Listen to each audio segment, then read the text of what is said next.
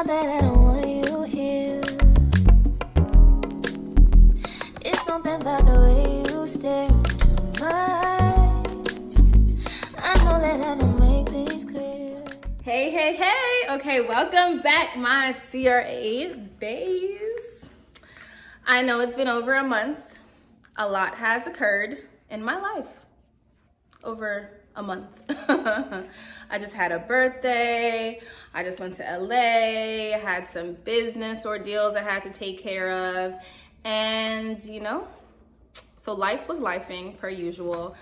So let's just get started. So if you saw the title, basically this video is going to be about 5 things to consider when basically looking or speaking with the talent acquisition or a recruiter, or just overall when you're looking into certain companies, and just things to think about, you know, because you kind of want to have an idea of what you want going into the process, as opposed to just like, well, you know, whatever they throw me, I'm going to accept. You know, you don't necessarily have to accept any and everything just because you're a new CRA.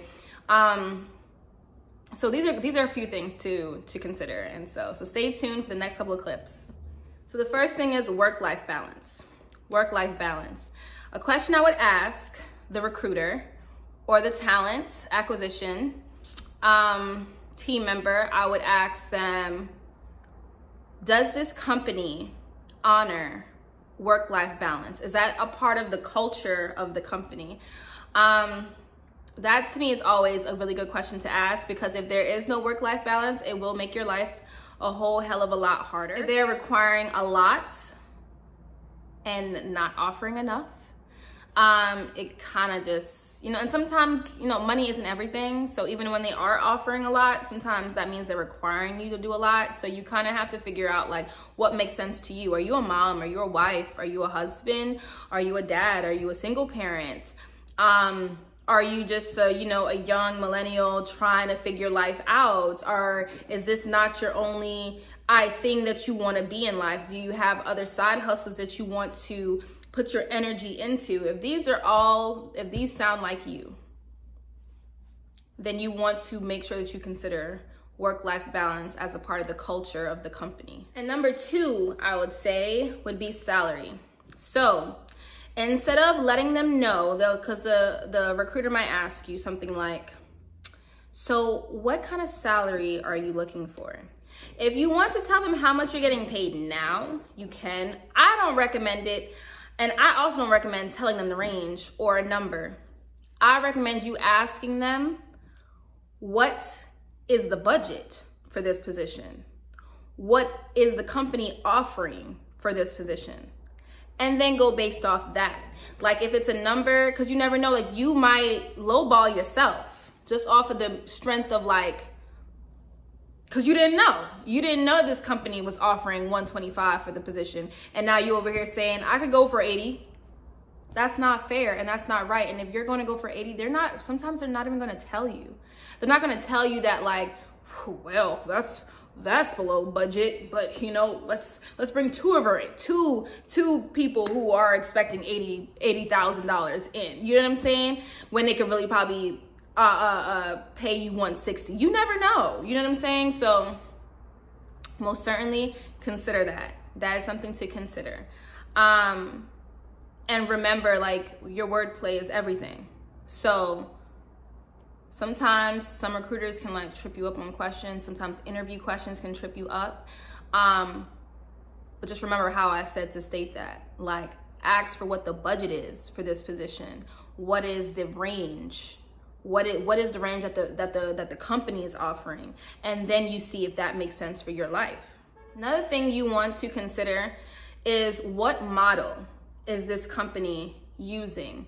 Are they using an FSP model or an FS model? So sometimes some companies use both. So an FSP model is a functional service provision, and then the FS model, is my understanding, is a full service. So for instance, like when you're on an FSP, you might only be working, but you only will be working with one pharma company.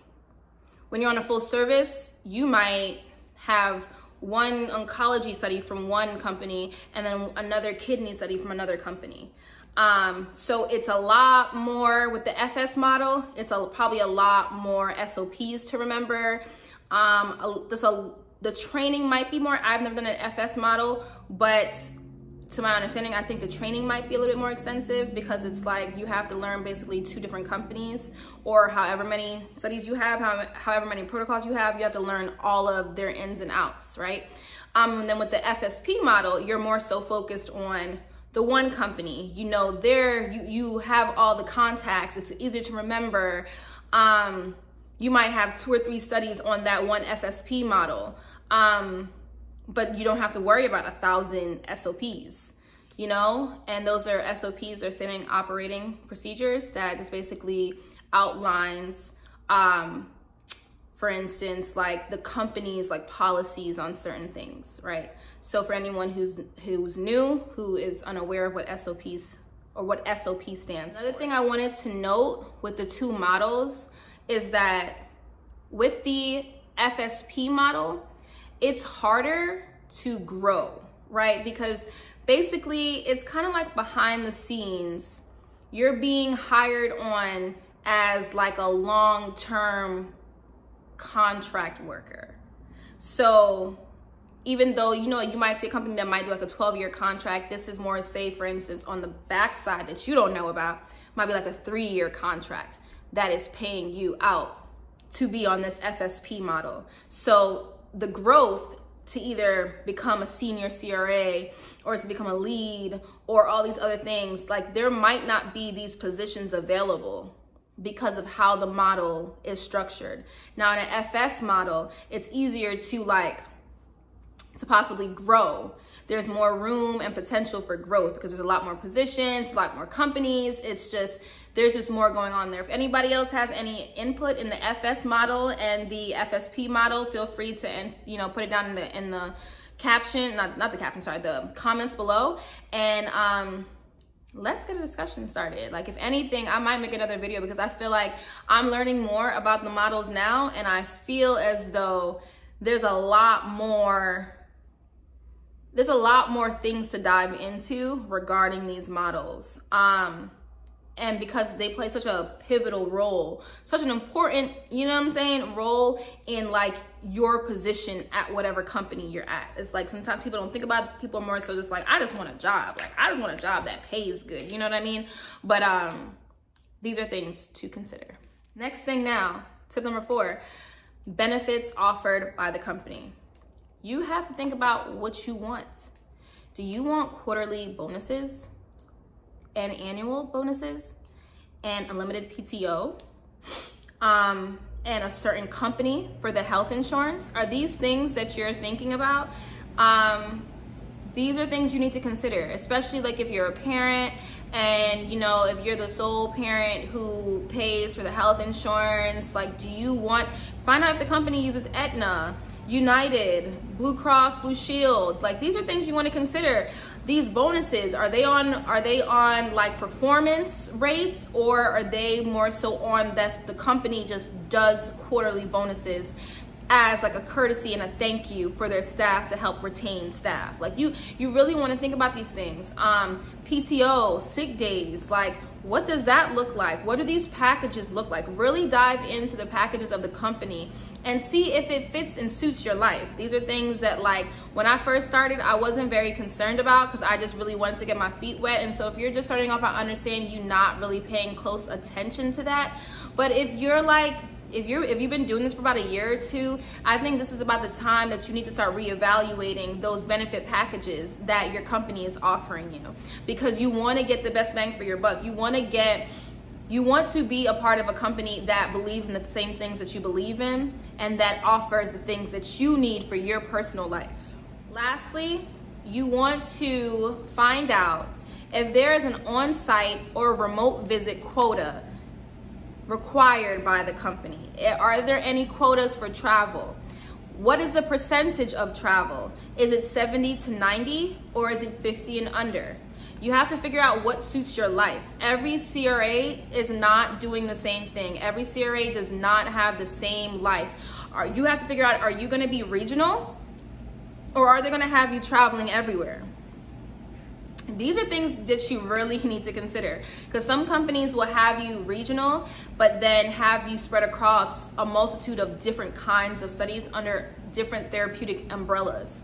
Or are you going to be regional in a sense where you only are under one therapeutic umbrella, but that's typically probably if you're a part of an FSP, and you're, you know, and you're traveling locally? Or are you going to be traveling around the country? These are things you need to ask. These are things that you need to look into. These are things that you also have to figure out which one of these situations makes sense for my life.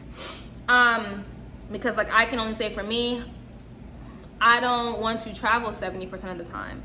I don't want to be, and anybody who watched any of my previous videos, y'all know I do not want to travel far. I don't want to travel long. I don't want to be there for an extended period of time. I don't even really necessarily like quotas per se. I like an and or, like if it's like 5, maybe a month, or like versus like 8 days on sites, or 5 reports, like depending on what, you know what I'm saying? Every company is different. But for me, I don't intend to do like too much or overexert myself.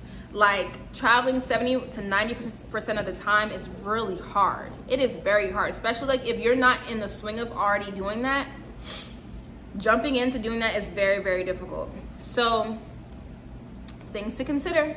These are only things to consider. I'm not giving you direct advice on what to do with your life. I'm just giving you ideas and things to ponder on in your like interview process, in your job hunts, you know, just think about these things. All right, so those wrap up my tips for today.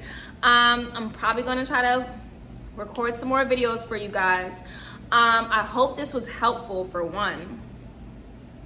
I missed y'all. I did. Like I miss seeing the comments pop up on my phone. I miss like people reaching out, asking for help, and being able to offer said help. I'm definitely gonna try to now I'm trying this being more, you know, consistent, but you know, like it's only so much, you know, it's only so much I could promise when life has like a lot of other priorities. But you know, I can only focus on the now and, you know, fix things for the future. So hopefully, you know, moving forward, we will have a better schedule, you know, lined up for you guys to get some more videos. And I'm gonna record some more videos for you guys today so that I can put them out, you know, at reasonable time points, so I'm not leaving you guys hanging for 5 weeks at a time, right? So one, I want to thank you. I want to thank all of the returning subscribers. I want to thank you for all the new subscribers, because when I just checked, I saw a little over 700 subscribers. Wow. Thank you. For me, that's a big deal. I cannot believe that the community is growing like this. I honestly cannot, because sometimes, like, you know, and that's what honestly keeps me going, is just seeing that, like, there are people out there who want help, and people out there who want to be entertained, or whatever the case is. Any way that I can, you know, offer a bit of myself to you guys, I'm here for it. So please remember to comment, like, and subscribe. I appreciate you guys so much. Tell a friend, and just make sure that you stay locked in with this community. I appreciate you guys. So stay tuned for the next video. It's something about the way you stare into my eyes. I know that I know